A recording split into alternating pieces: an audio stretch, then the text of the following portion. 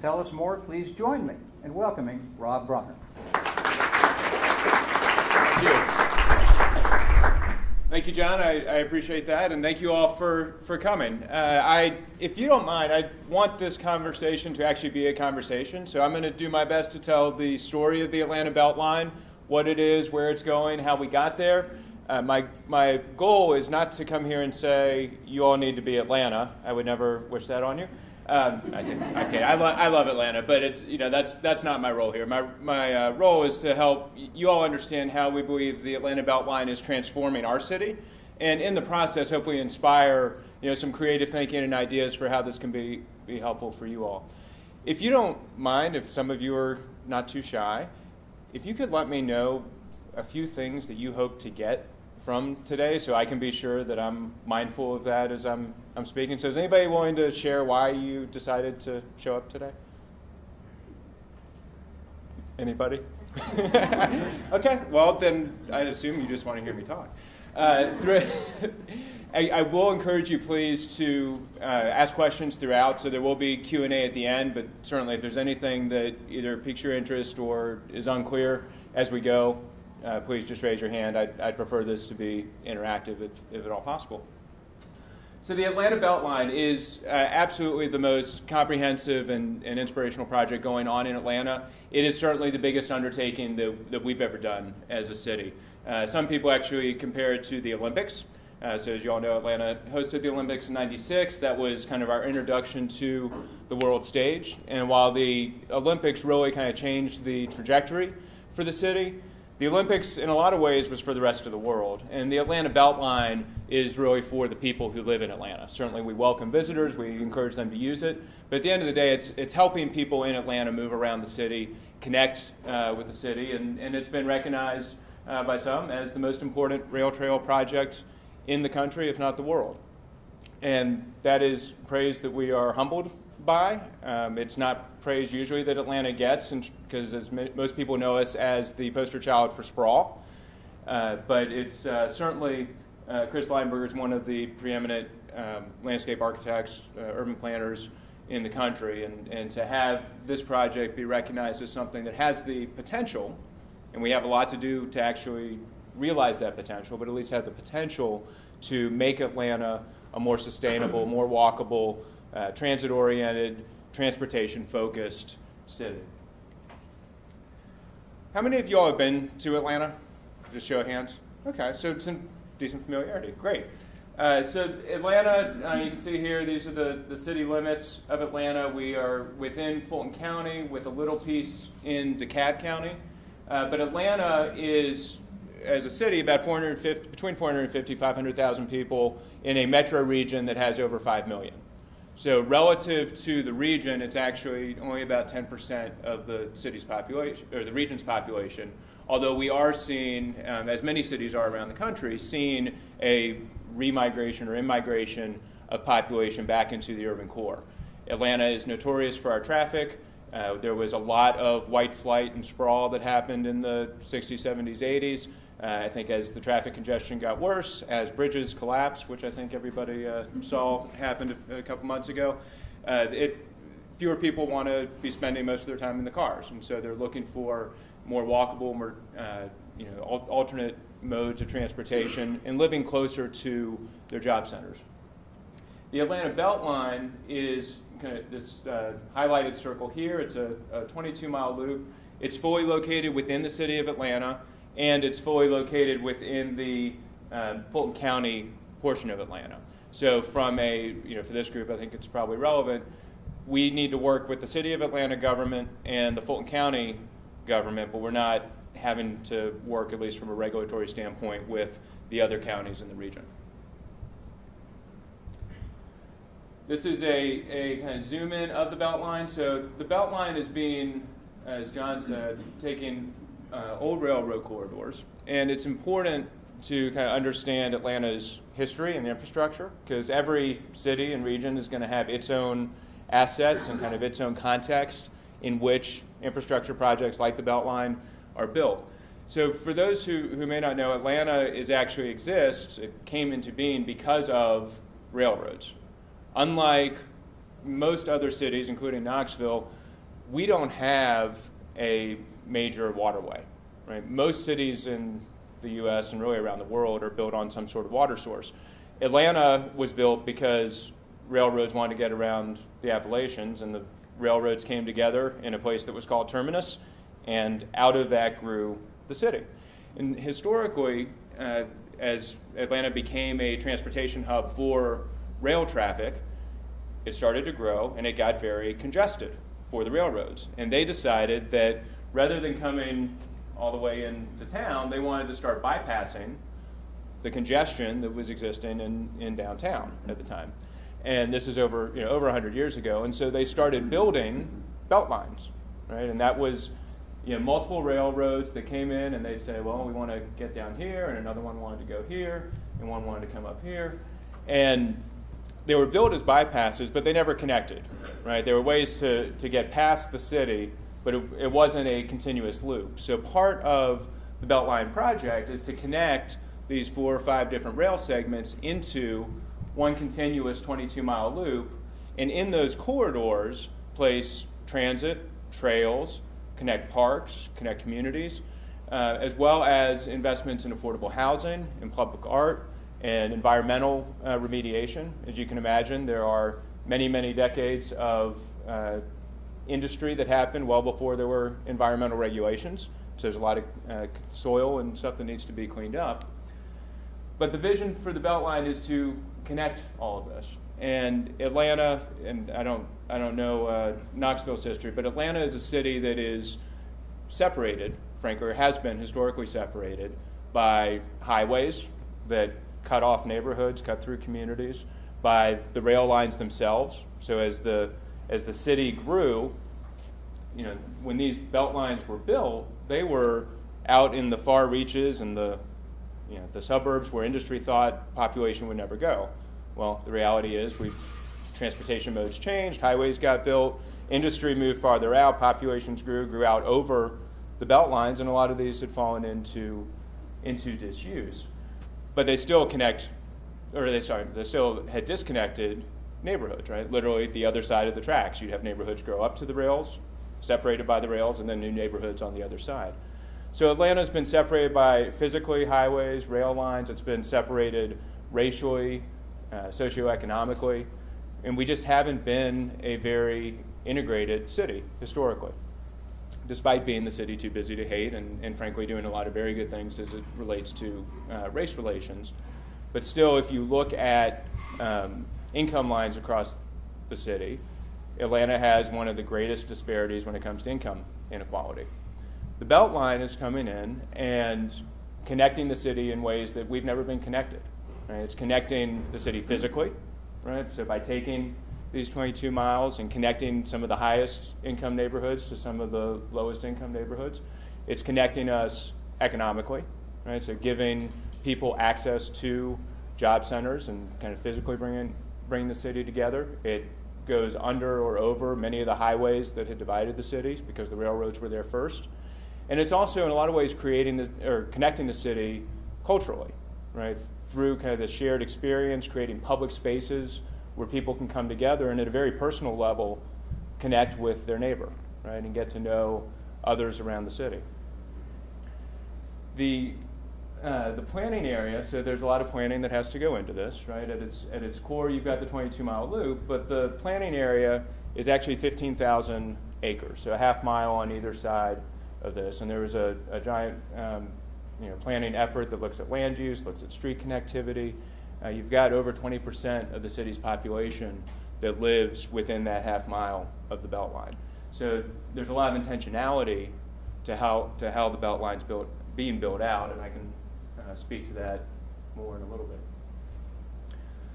So the components of the Beltline, right? It's built around this framework of the historic rail corridors, but it includes transit, it includes trails, it includes new parks, it includes investments in affordable housing, public art, historic preservation, but it's also very much an economic development project, right? I mean, at the end of the day, this is intended to drive $10 to $20 billion of new private economic development within that planning area. It is very much intended to create permanent jobs, up to 30,000, as well as tens of thousands of construction jobs. So as I've had the opportunity to spend a little bit of time in Knoxville since I got in yesterday and spoken with some of you all, one of the things that I would encourage you to look at is not just, well, what's the trail that we're building or what are the transportation corridors, but how does that relate to how we want the city to develop, right? Because at the end of the day, you're trying to use projects like this to connect people to economic development, to housing, to jobs, and you can't do them in isolation, right? Or I would suggest that you not think about them in isolation, that you think about how the development that's happening in Knoxville can be enhanced and how you can move people in and throughout Knoxville using infrastructure, whatever the appropriate infrastructure is for you all. And so that's really core to the Beltline as a project. There's been a lot of very positive results so far with the Beltline. So there's been, to date, or through the end of last year, $3.7 billion of new private development that's happened within that half mile of the Beltline.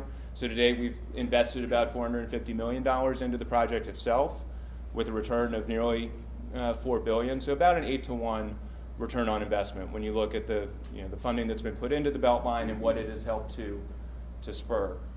This particular picture here, you've got one of our parks, historic Fourth Ward Park, that I'll talk a little bit about later. But this building here was an old Sears distribution facility, built in the 1920s. Sears had sold it to the city in the 70s. It really went into, frankly, an unused state. It flooded. This park helped to solve the flooding issue, so kind of a marriage of watershed management and parks to help activate this building that was then developed by Jamestown Properties, which has developed Chelsea Market in New York, as well as many other developments. Also, all these apartments that you see around the park were not there 5 or 10 years ago.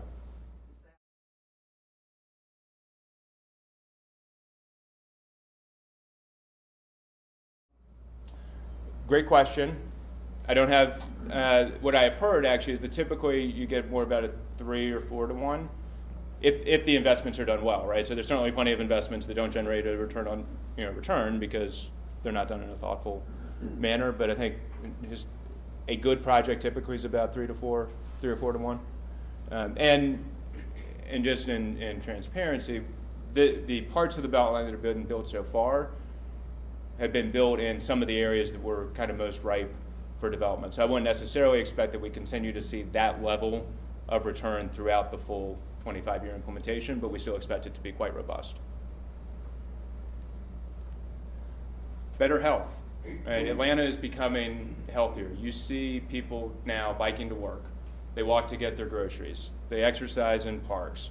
They choose bike and pedestrian just getting around the city instead of cars. And that has had a very meaningful impact. We've had 1.7 million users of the East Side Trail, which is about a 2.25 mile section that opened up a few years ago, but 1.7 million people a year using that trail. It's just fundamentally transforming the way that Atlantans move around the city.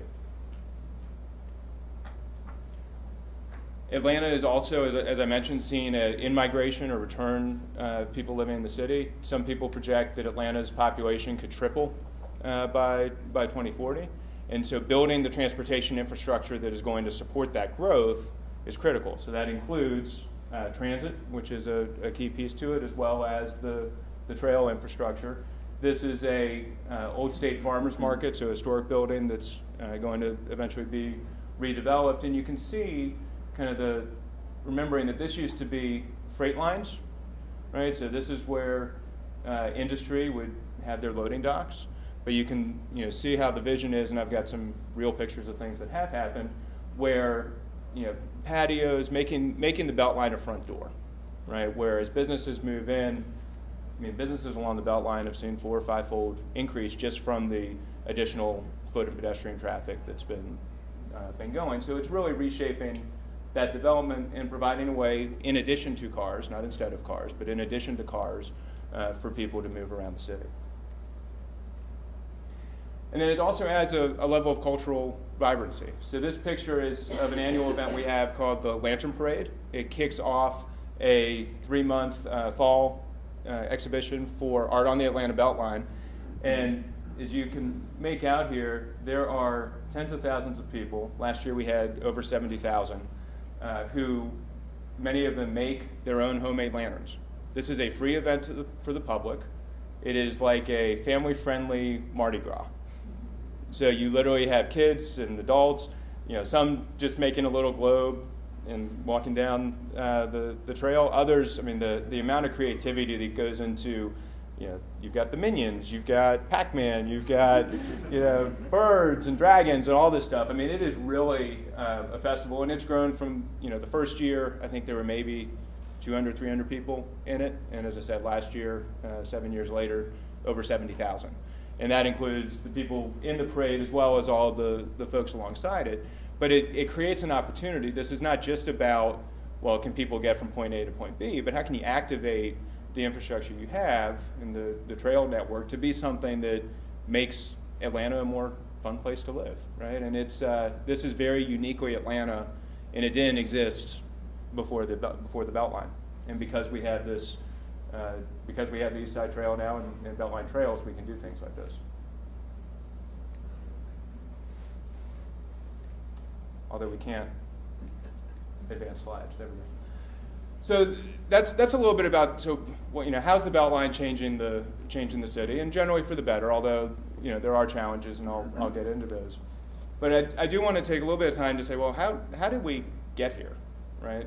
There are plenty of Atlantans today who just think the Beltline happens, right? They see it, they figured, oh, well, that's great, we have a Beltline. And even in Atlanta, we haven't fully remembered the story of how we got here. And we wouldn't be here without a tremendous amount of community activism, grassroots support.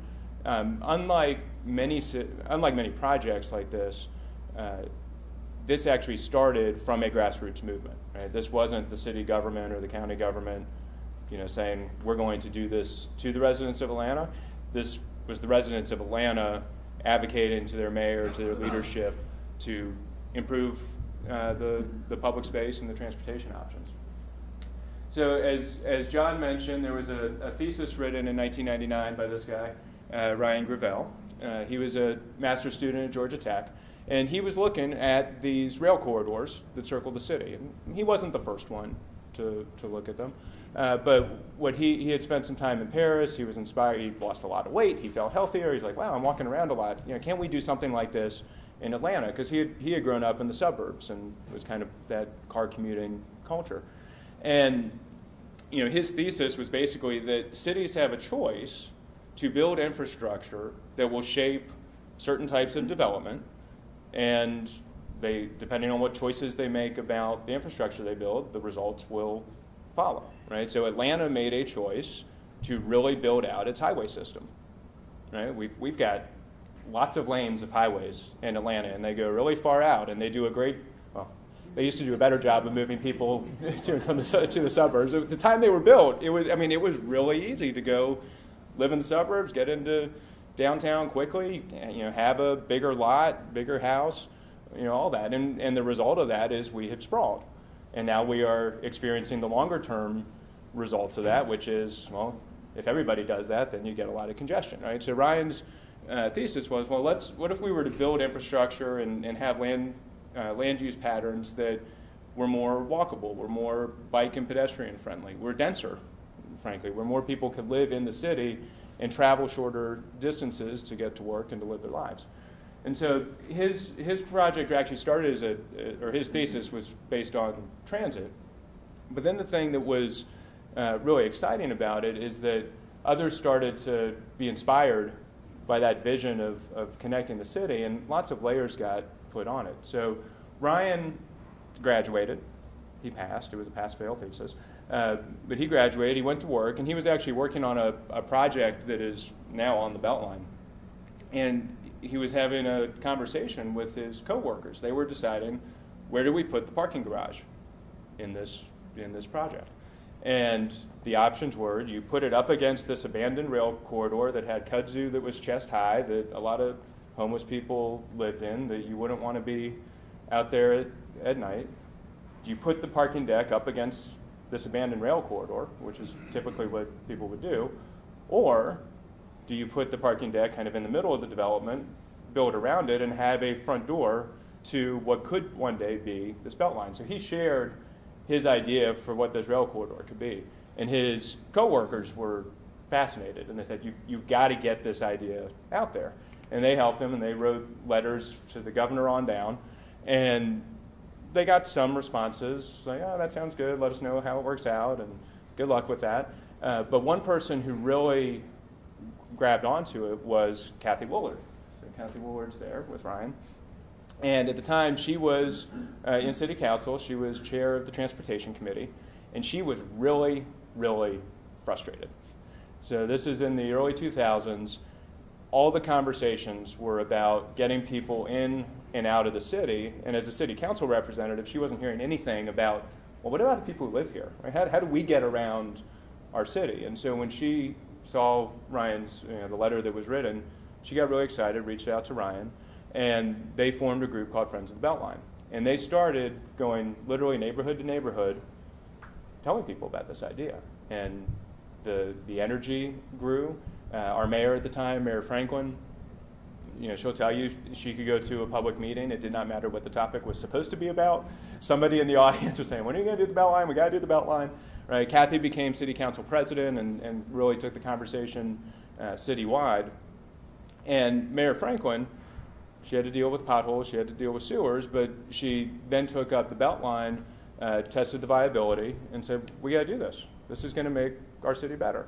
And she turned to the private sector. So the Atlanta Committee for Progress is an organization in Atlanta. It's made up of the top CEOs and university presidents and philanthropic foundations.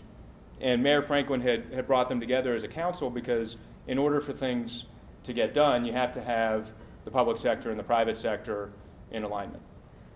Right? And so a number of initiatives that come out of the Atlanta Committee for Progress, she turned to them, and specifically to Ray Weeks, who was the founding chair of the Beltline Partnership, and said, we've got this idea, people love it, I think it's good for the city, we need leadership. Right? We need somebody who can help get this go from idea to reality. And Ray did just that. He was a developer, but a very civically minded one. And he retired for a few years. He put the Beltline on his back.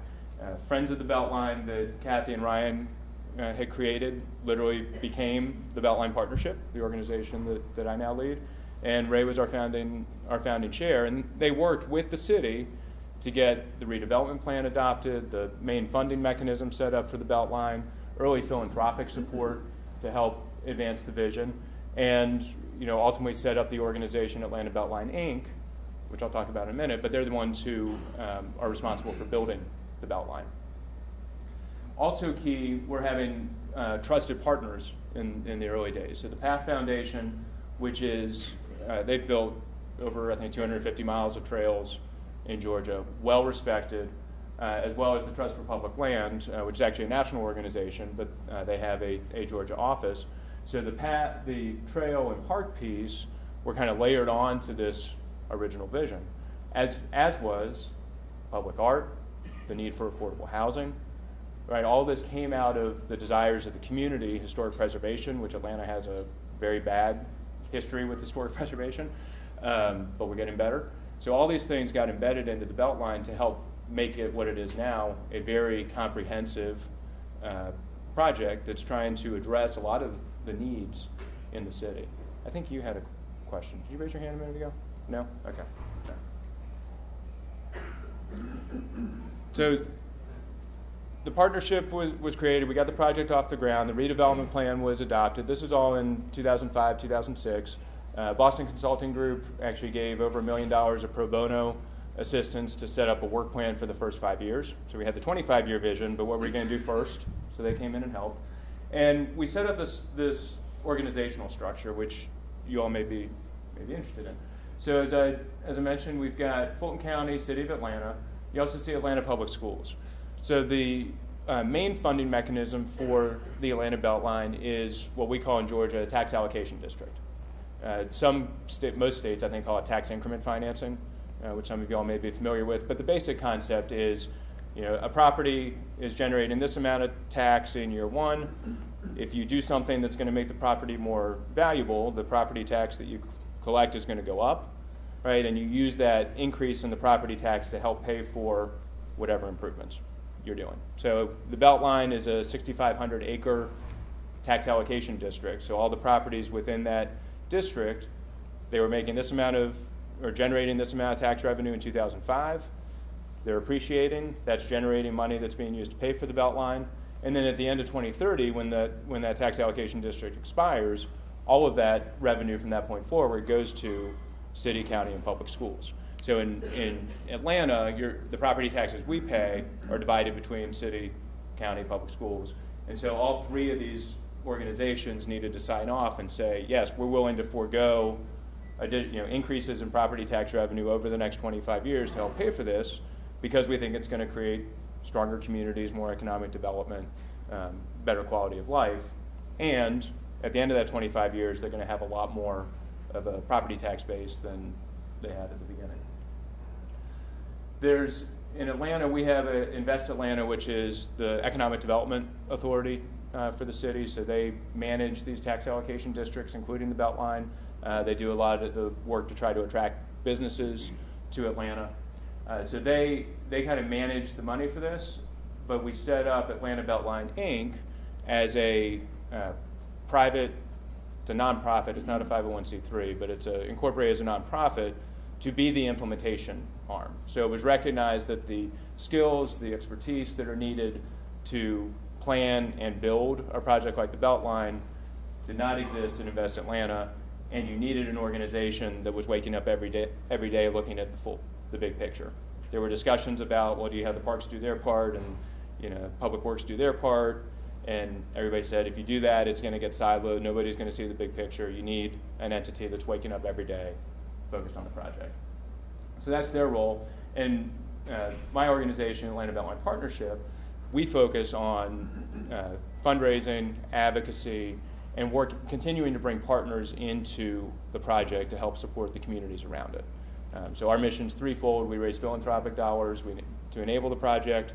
We do all the programming for the Beltline, which helps to activate the parks and trails, as well as continue to maintain the advocacy and volunteerism and basic support for the project, as well as what we call empowering the residents, so helping to bring partner organizations who are service providers into Beltline communities so that those residents actually benefit from the investments that are being made in infrastructure. Yeah.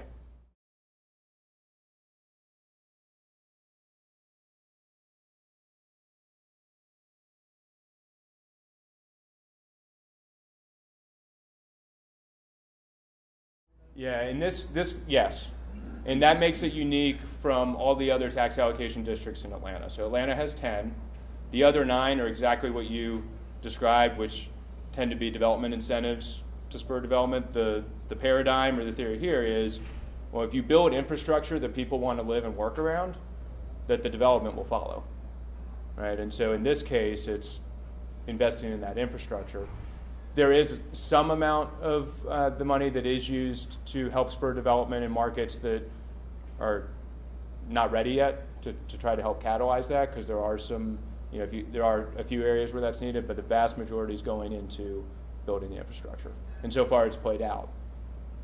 How big is that district from the Beltline itself? It's 6,500 acres, and it's easier on the map. So on this, the orange is the tax allocation district. And you can say, wow, that looks very gerrymandered. And the reason for it is that it's intentionally drawn to capture the industrial properties, right? If you remember, these used to be, there used to be freight, rail going through here. So there was a lot of industrial uses that fell into abandonment and disuse. And so it was intentionally drawn to capture those properties that were primed to be redeveloped, and intentionally did not capture like single family homes, right? So the idea is the properties they're going to redevelop help to fund the project. All right. So this is just a summary of the two organizations that I've already talked about. But the other key piece here is partnerships, right? So you don't, at least in Atlanta, we would not be able to do an Atlanta Beltline even with two organizations focused on it, right? If you're gonna do something like this, you have to have partnerships at the federal, state, local level, nonprofit partners, philanthropic partners. So we've got a lot of different people who contribute to delivering on the Beltline vision in different ways. So I'm going to pause for a second because I've kind of described what the Beltline is, how we got here. I was going to just start showing you pictures of kind of what's been done to hopefully help you get your mind around and see some of the results. But before I do that, are there any questions about anything that I've covered so far? Yeah.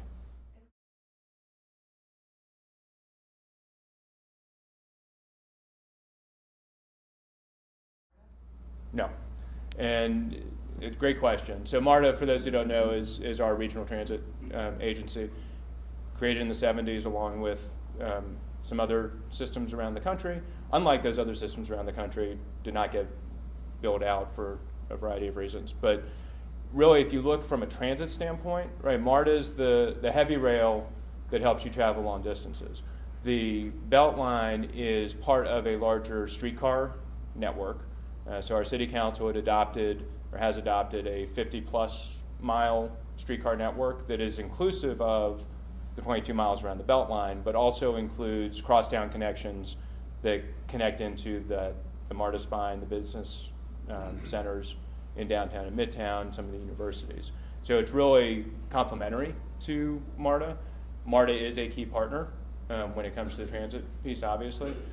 We're still working through across all the agencies how we do streetcar well in Atlanta, but MARTA is very much at the table. And in fact, in November, the City of Atlanta residents passed two sales taxes. One was a half cent for MARTA that included funding to help build out the streetcar and also included a whole lot of other improvements, infill stations, bus service, et cetera. And there was a separate sales tax measure, 4/10 of a penny, that funded a suite of transportation projects that included bike lanes and complete streets and all that, but also had a line in there for funding for the Beltline to acquire the remainder of the 22 miles that we don't currently own. So there's still another 13 miles or so that we need to buy.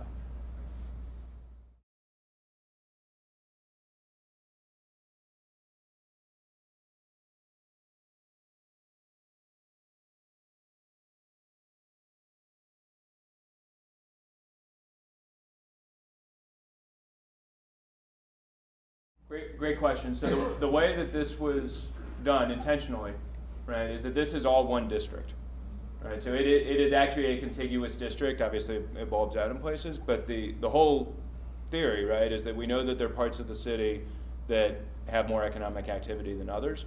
This is intended to be a rising tide lifts all boats, so that property taxes that are generated over here by the TAD can be used to build out infrastructure that's going to catalyze development here, and at the end of the project, we're all going to be better off. Yep, in the back.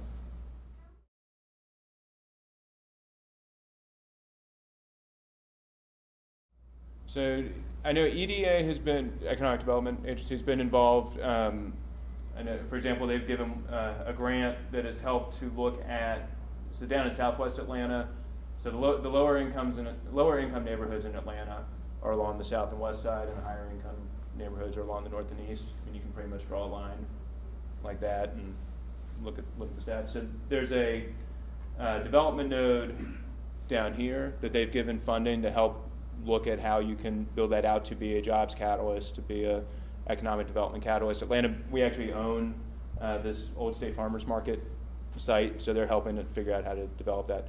USDA has, I believe, given some funding. I know they've expressed interest in helping to think about urban farming on this, because people getting to access to fresh food. I mean, lots of food deserts, and so looking at some sites along the Beltline that can be urban farms. somebody else had a question. Yeah. Oh.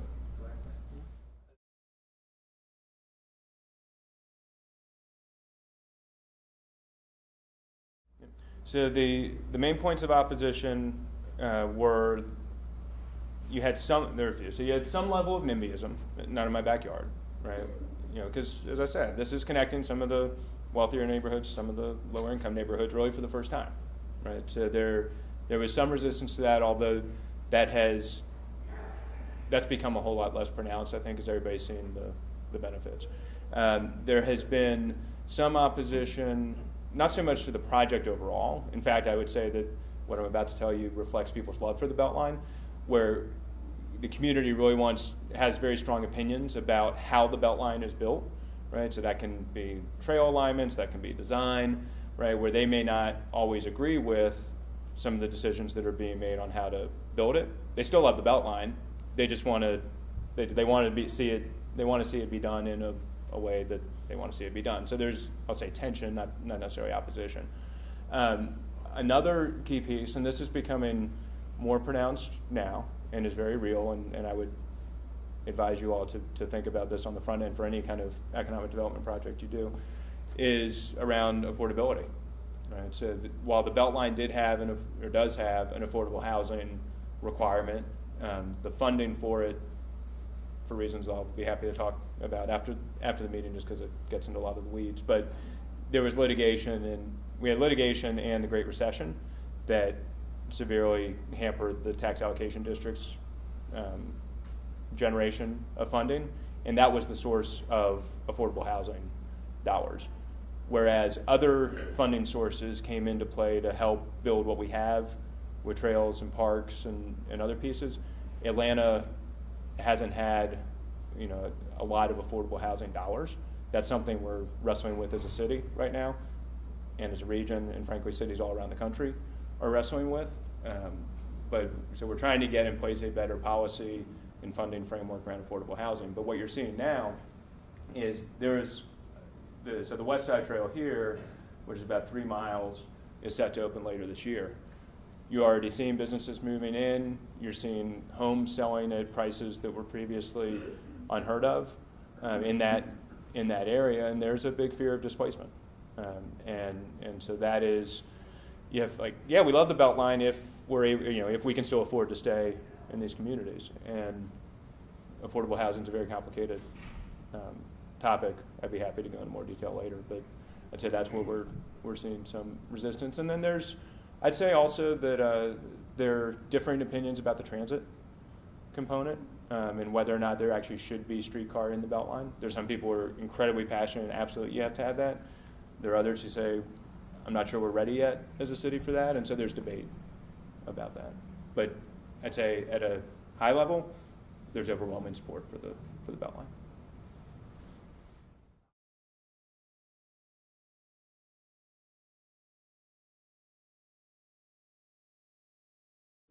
Yeah, so there were different owners of different sections.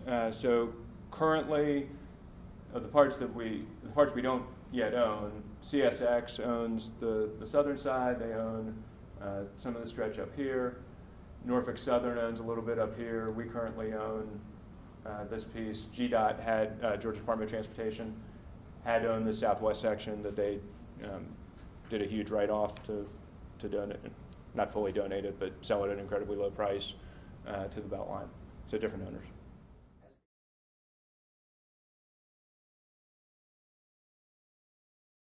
So I'm actually not directly involved in the railroad negotiating side.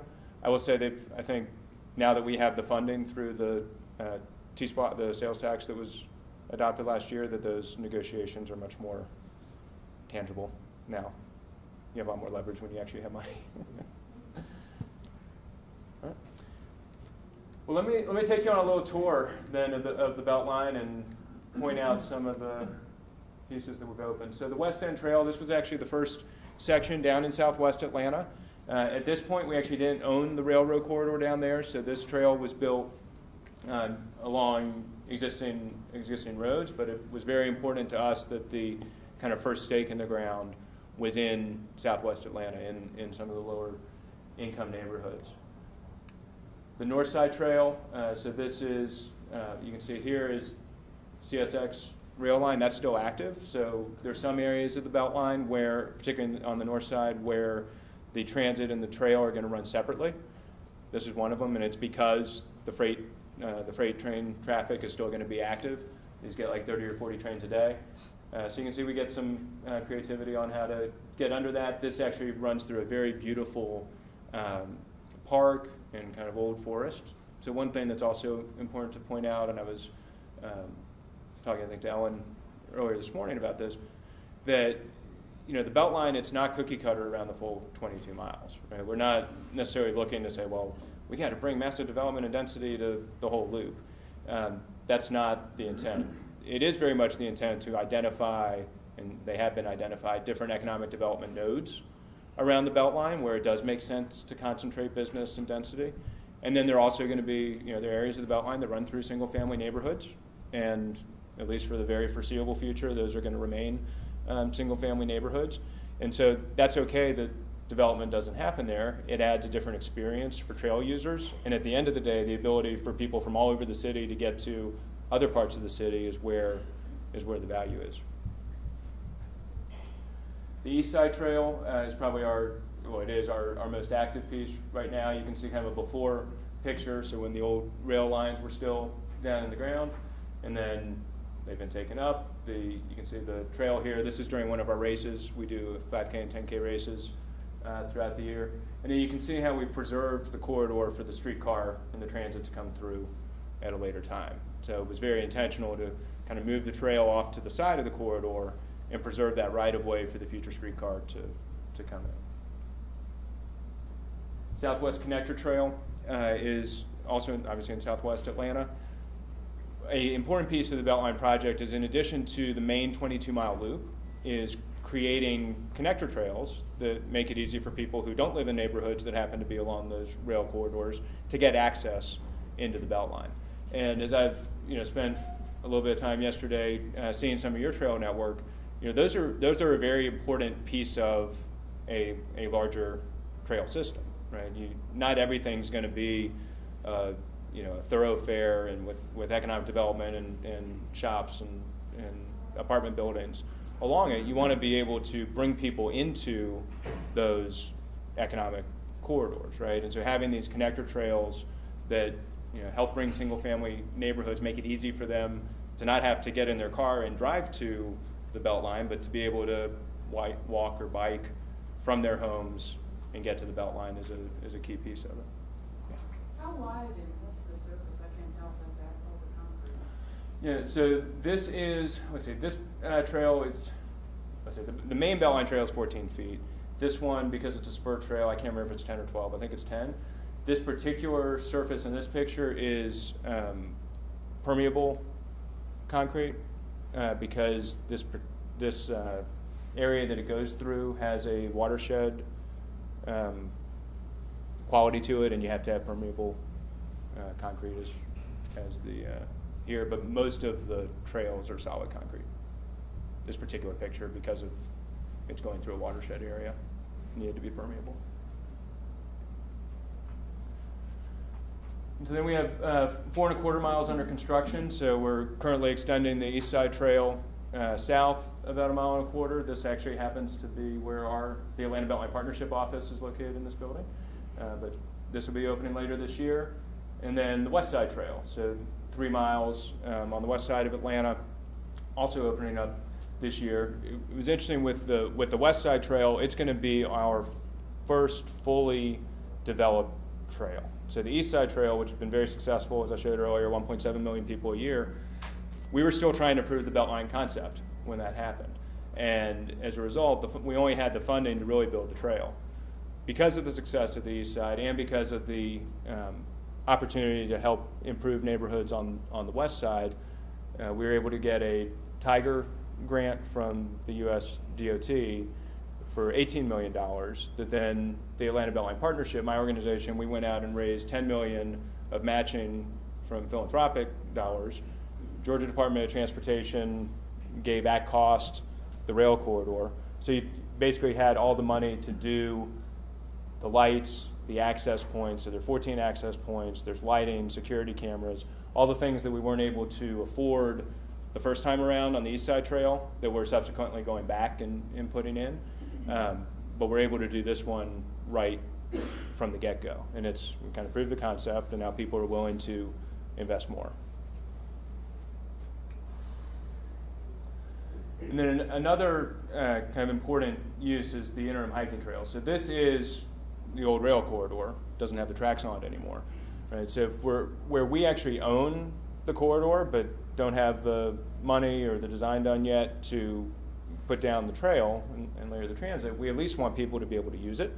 And so we've opened these interim trails that are great for walking, they're great for jogging. You can do mountain biking, probably wouldn't take a road bike on it, but at least still allows people to move. So this is going alongside Piedmont Park, which is, many people say our grandest park in Atlanta.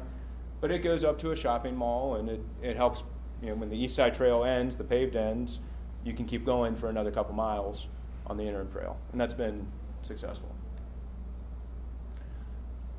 So I wanted to show, I just put these in here this morning, but as I had some conversations, it sounded like that you all might be interested in how the development alongside the Beltline kind of plays and how the design happens to help invite people in and activate the corridor. So I've put together some pictures that I'll talk through that just kind of show that in real life. So this is a new apartment complex built within the past few years. This is the East Side Trail that gets 1.7 million users a year. This is a connection that was put in, and this is an art piece. I happen to like it. Some people don't. Art, that's what art is, right? But this developer paid for this art piece and this connection. So it gets people out of, these are single-family neighborhoods kind of back in here, so you have access coming in, and then multifamily development right up against the Beltline with some visual interest with art. This is also along the East Side Trail. This is a historic adaptive reuse development. This used to be loading dock and now is patio for a restaurant. Right? The amount of pedestrian bike traffic that comes into this restaurant is very high, and people like to just sit out and watch everybody go by on the East Side Trail. This is a connection that, again, built by the developer of this apartment from a street up here, but his folks living here wanted to have direct access down to the East Side Trail. So prior to this, they would have to walk down the street, and there was another access point a few blocks away.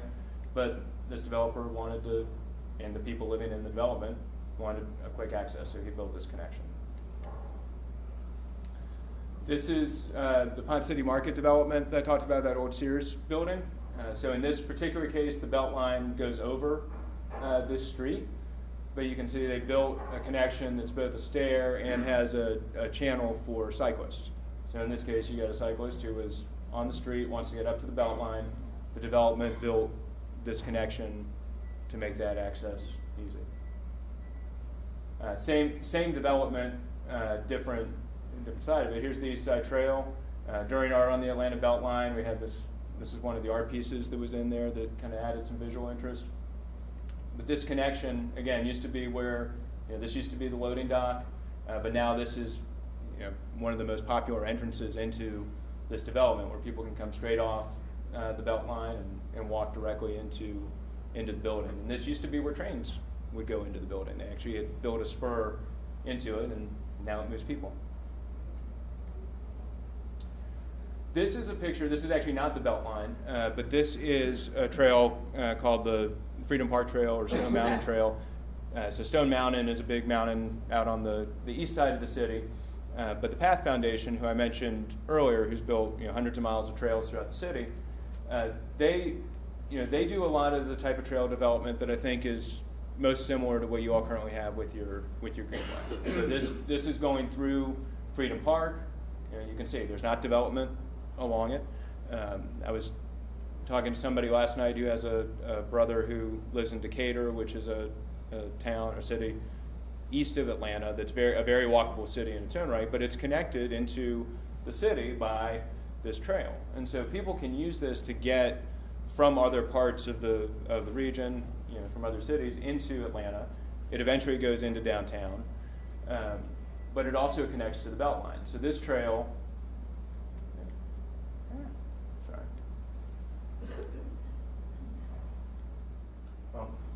Well, I'm trying to fix it. Well, I'm trying to fix this. What I'll say is that trail actually connects into the Beltline, and it's all part of a regional. Okay. So it's all part of a regional trail system. Just from the picture. So basically, that trail that I just showed you, it is going over this bridge. So this is actually it's not a highway, but it's Freedom Parkway, which is a pretty heavily used road. And so that trail that I showed you, it's on this bridge up here. There's also a connection that comes down off the bridge, you can see through the bridge, and connects in with the Beltline under here. These are people obviously using the Beltline alongside one of our premier parks, which I have another picture. It's on the cover of your overview map. So that picture that's on the cover of the overview map is this park, but filled with many hundreds of people doing yoga. Right. So you get connectivity from a different type of trail, the more kind of natural trail, but comes into the very active Atlanta Beltline, connecting people to a park where we have opportunities for greater health. This is also the city of Atlanta's first skate park. So you get on a weekend, you get a great mix of activities. You've got skaters, you have families, flag football leagues, soccer leagues. You've got people using the Beltline generally, and it really just brings everybody together. I mean, different types of populations that wouldn't all naturally occupy the same space, but because we've built the infrastructure and the public space that encourages them to all come together, it really creates a much more dynamic quality of life for residents. And I was going to show you pictures of our parks, but I'm not sure how to do this. Does anybody have any questions while I'm doing this?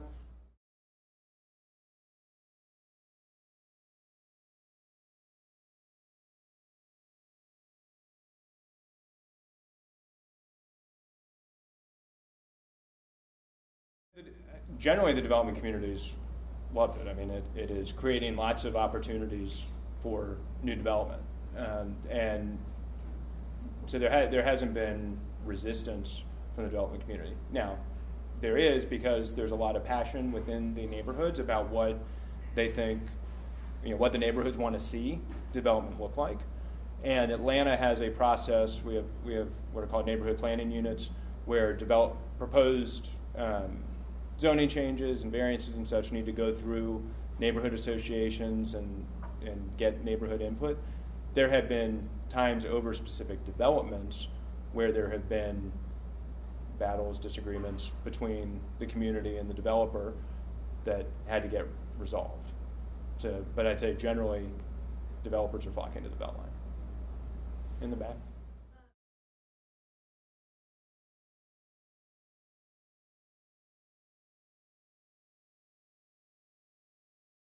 So with the Beltline plan as originally laid out, there's a requirement for 5,600 units of affordable housing to be developed as development happens around it.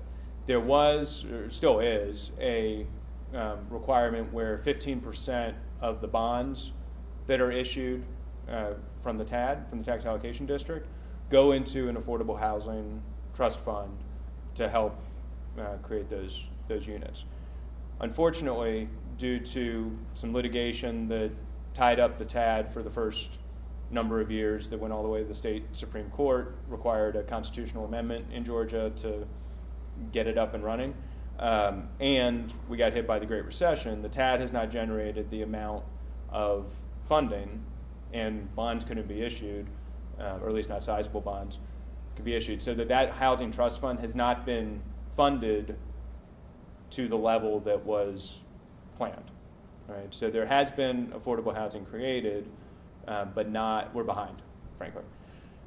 So that's one piece of the answer to the question. Another piece of it is that affordability is an issue not unique to the Beltline. Right? It's something that as a city we're struggling with generally. In Atlanta, we are collectively working on putting in place more robust policies, tools, things like community land trusts, financing mechanisms, et cetera, so that we can be better at creating affordable housing. Because some have estimated that really in the city of Atlanta you need probably another 40 or 50,000 units of affordable housing, and right now we do not have the resources or the policies in place to achieve that. And so it's something that we're all very focused on, but we haven't figured out yet. What dollar amount constitutes affordable housing in Atlanta? Great question. So two answers to that. One is your typical 60% AMI, 80% AMI, 120% AMI, and it varies. Like if you get different types of incentives depending on how low in the affordability. I just came back from Jackson, Wyoming, and they did an affordable housing project. It's $454,000. Yeah. So right. I think right. I mean that's a great point. So the thing with I'd say affordable living, right? I mean and if you look at kind of the macro of a city's economy, you want to be able to house your workforce, and you want to be able to help care for, there's certain kind of special circumstances where people need assisted housing, right? But generally, I'd say you want to be able to house your workforce, right? So there's a spectrum of what housing you need, and there might be housing that's affordable to you that's not affordable to the person next to you, depending on what kind of jobs they have. And so I think part of where we're trying to head and need to head as a city with around affordability is looking at what's our housing stock, what are jobs paying, right? Can the people working in the city afford to live in the city, and creating housing at those levels? Well, and you want it to be quality affordable housing, right? Because there are $25,000 homes in Atlanta, but most of us wouldn't say that they're, safe and quality and habitable, and so it's all of that, right? And you need the range. It's not that everybody gets a $40,000 home, and you need to adjust the size of the home, and it's not just houses, it's rental as well, and frankly a lot of it's rental, particularly at the lower income levels. So. You guys have one or two more questions? Okay.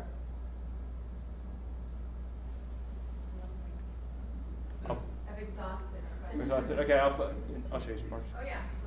I'll answer questions if you want.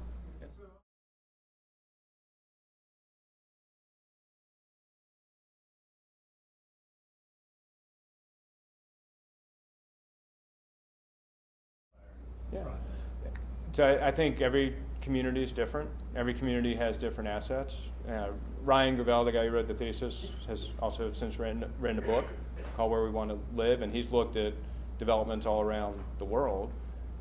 They don't all have 22 miles of railroad, right? It's, LA is looking at how can they repurpose their river. You've got, Detroit's looking at, well, we've got all this vacant property. What do we do differently, right, to support the future?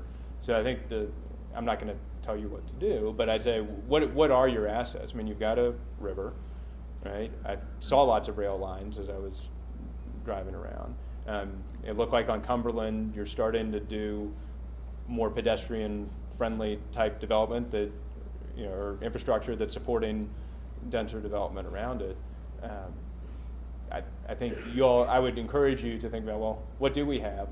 How can we think differently about using what we have? What types of, regulatory framework, zoning, policy, et cetera, can you put in place and have a plan, right?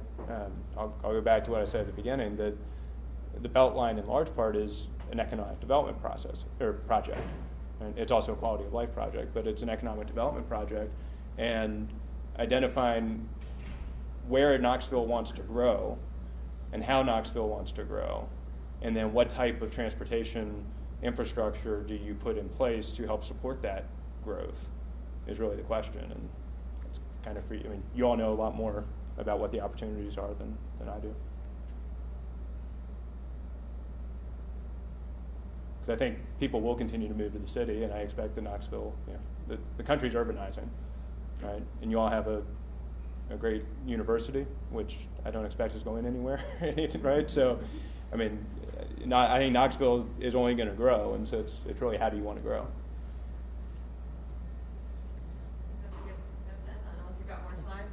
I do. What time is it? It's 20 till 12? Yeah. Do you all want to see some of the parks? Or? Yeah. Okay.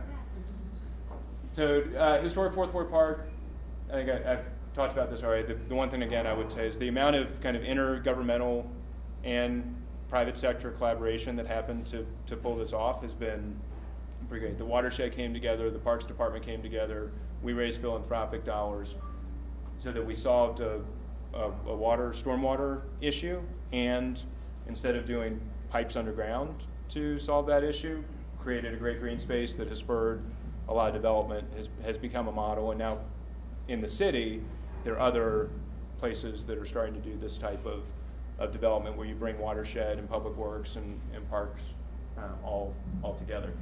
I wish I had a before picture, but I mean, this whole area, it was cracked asphalt, burned down buildings, just desolate, kudzu, right? I mean, you can't imagine what this used to look like. And it's in the last 7 years, just totally transformed. This is the historic Fourth Ward skate park. So you've seen this field. This is Tony Hawk, for those of you who might know him, but he actually he was kind of the godfather of skateboarding. He gave a small grant to help build this park, and then he surprised us by showing up to the opening, which we were thrilled. So he just kind of walked up and started skating, and obviously lots of people were excited. And then, just like a month or so ago, he just showed up, started skating. So the people who were using it, it's like, there's Tony Hawk, he comes back. So he likes the skate park. I mean, he gave us some good advice on how to do it. Another thing I'll mention just about the skate park from a community engagement standpoint. So this whole site used to be an old Cox Enterprises. They run the Atlanta Journal-Constitution, among many other media enterprises. So this used to be a distribution site. This was at the end of a dead end, no, it still is at the end of a dead end street. Old abandoned rail corridor on the other side, hidden from anybody and everybody. Well, the skateboard community had gone and poured concrete and kind of did their own homemade skate park, and it was called the Foundation because it was built on the foundation of a building that was no longer there. And there was some tension between the residents and the skaters who would party and skate and drink and other things. But when it came time to design this park, there was a very intentional engagement of the skating community. And one of the skate shops that's kind of the biggest one in Atlanta hosted them. There were lots of charrettes that were done with the skating community, and as a result, this park was designed by skaters, and it is very heavily used. And I point that out because a lot of times we think of community engagement from a geographic standpoint, like who lives around this park or who lives around this trail and getting their input into it. But in this case, it was really like, well, who are the users going to be, and how do we design something that they're going to use, and they have. Boulevard Crossing Park is on the south side. These are soccer fields. Atlanta's we're getting more, but has had relatively few soccer fields. This is more of an interim use for what's going to be a larger, 20-plus acre park. D.H. Stanton Park, also on the south side. So this is along a part of the Beltline that we don't currently own. So the Beltline's actually kind of running up on this berm here.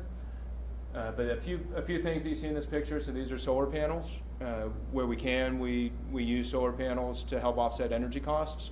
In this particular park, the LED lighting is fully paid for and then some by the energy that's collected by the solar panels. It also provides shade.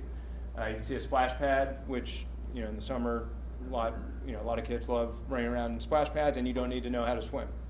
Right? So from a programming of parks, it allows for kids to have fun with, even if they don't know how to swim. This park used to be a landfill, or illegal dumping had happened. There was actually a little girl who had ignited some methane with static electricity when she was going down a slide, and so they had to shut down the park. And then when the Beltline came around, we cleaned up all the contamination and turned what was a park in name only. It was like one lonely piece of playground equipment into what is now a beautiful amenity for one of the lower income neighborhoods in the city. Gordon White Park is along the original West End Trail, and the trail actually kind of cuts through it. It's a little tough to make out here, but this is one of our Art on the Atlanta Beltline performances. So this has now become a public space for events and activities. So people are here with their blankets out, enjoying some of the Art on the Atlanta Beltline in the fall. And in addition to creating new parks, there are also improved parks. So there are obviously already existing parks that are near the Beltlines where we can, where it makes sense, going in and improving existing parks. So a splash pad added down at Perkison Park in South Atlanta.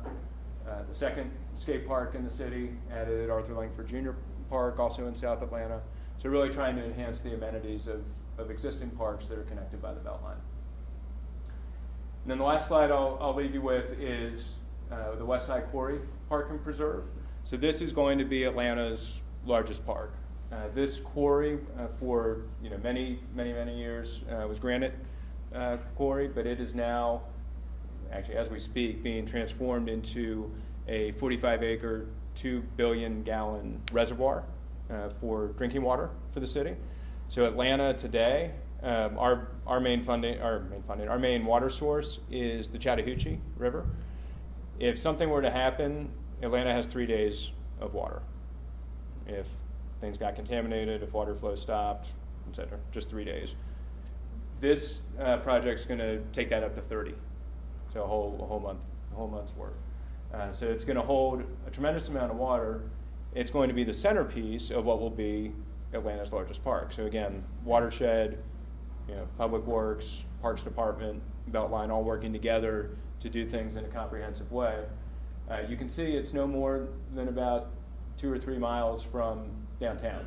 And to have 300 acres of green space that you would think you're walking through the Georgia mountains that close to the city center is rare. And we are very excited about the future development of this park. It will take us at least through 2030 to do it, we expect, just because 300 acres is a whole lot to develop. The watershed will be finished with the reservoir in 2019, and then we'll start developing the park after that.